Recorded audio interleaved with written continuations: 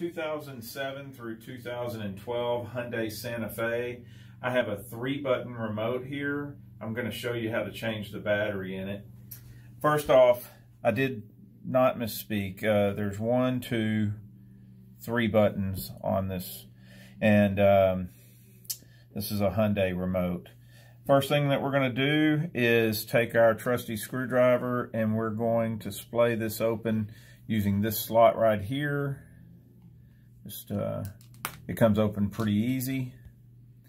Once we get it open, our battery is going to be on this side.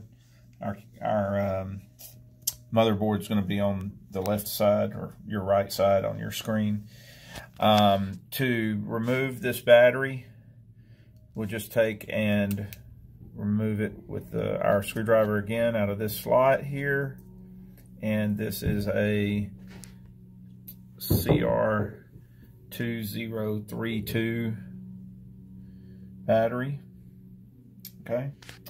Now, we want our plus side down. When we put it back into our spring area here, you can actually see the plus sign inside.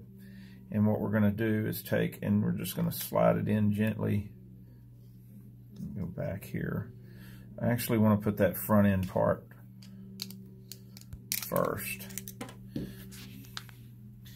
Just take it from the back into the front, and it slides right in like so, face down.